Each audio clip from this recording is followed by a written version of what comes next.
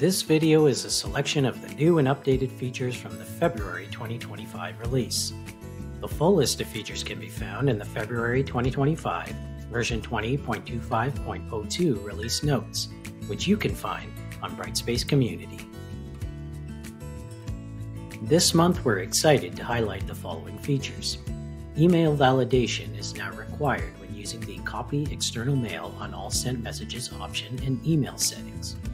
In LTI, you can now remove grade associations from graded LTI content topics.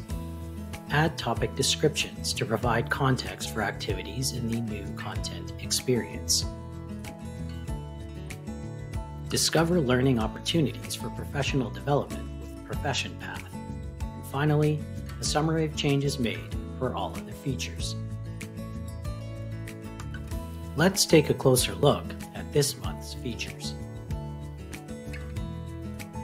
With this release, users must validate external emails when using the Copy External Mail on All Sent Messages option. An external email is any address outside of Brightspace, even if it's within your institution's domain. Navigate to Account Settings and click the Email tab. Select Copy External Mail on All Sent Messages. Once users configure an external email, this option changes to Send a copy of each outgoing message to, followed by the registered external email address. After configuring the external email and saving the changes, users will receive a validation email. Click the link in the email to validate the external address. Users must validate their email to receive messages to their external email address. Click Not Verified. Click to resend verification email to resend the verification email if needed. If users change their external address, they must configure the Copy External Mail on All Sent Messages option again. This feature is available to all clients. To enable, ensure that the Send Emails to External Email Addresses permission is applied to relevant roles. This feature is not dependent on any new or existing configuration variables. In LTI, instructors now have more control over when LTI tools write grades to the gradebook.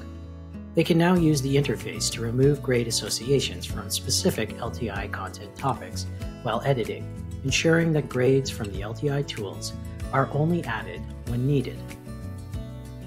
To remove a grade association from a graded LTI content topic, click Edit Activity, Add and Manage Grade Items, and select Reset to Ungraded. This feature is available to all clients using the new content experience. To enable, ensure that the Content Create and Edit modules and topics permission is applied to relevant roles. This feature is not dependent on any new or existing configuration variables. Here's another great update. Instructors can now add topic descriptions directly to activities in the new content experience. These descriptions appear on the activity page and are searchable, making it easier for learners to find and understand each activity. One important change to note: inline or new tab topics are now displayed in the secondary panel, creating more space for editing descriptions.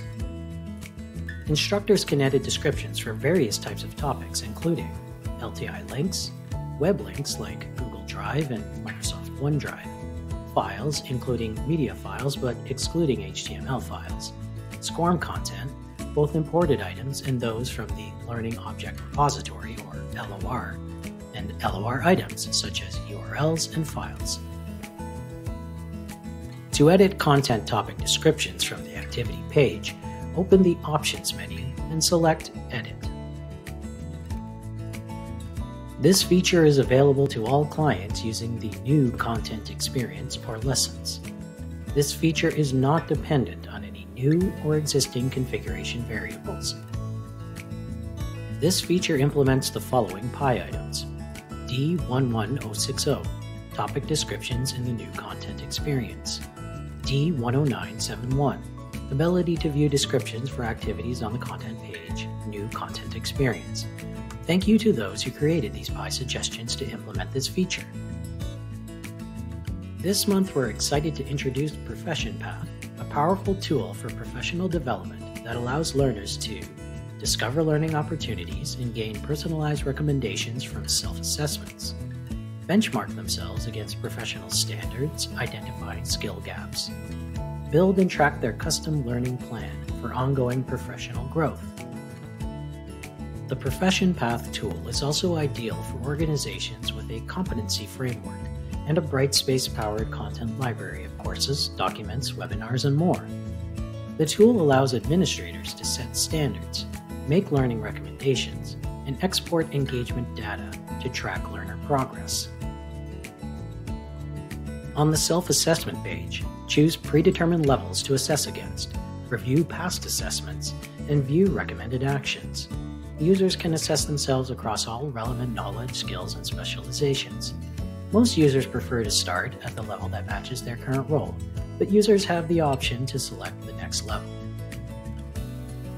On the recommendations page, explore recommended actions, courses, and resources. Browse internal Brightspace content and external materials. Filter by area or category, and add what's useful to a learning plan. On the My Learning page, build a professional development plan, track progress, and prioritize activities. View personalized recommendations, filter by category status, mark items complete, or remove what's not relevant. Users can also retake assessments anytime, plus add their own learning activities to stay on track toward their career goals. Navigate to the Profession Path Admin area to manage learner development. From the Levels tab, create, rearrange, and adjust visibility for each level. In the Recommendations tab, set, edit, and prioritize learning paths, plus track learner assessments and export data for deeper insights. This feature is available for purchase to all corporate clients. To enable the functionality, engage with D2L Implementation Services to set up and deploy the tool for your organization.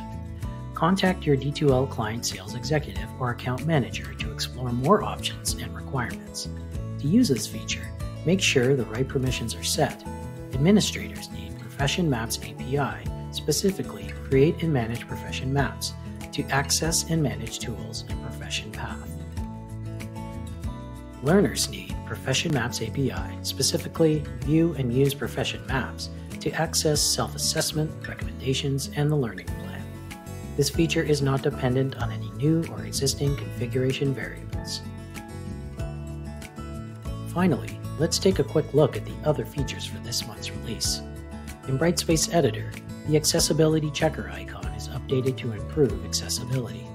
Enhanced workflow and user experience in test environments with course management.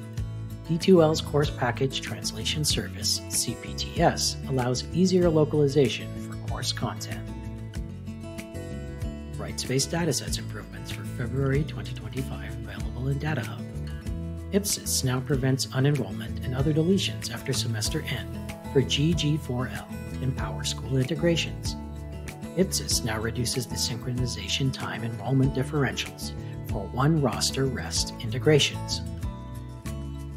Finally, Ipsis now resolves duplicate user errors using additional log message content. We hope you enjoyed this month's release highlights. As before, you can get the full details of this month's changes in the February 2025 version 20.25.02 release notes on Brightspace Community. See you next month!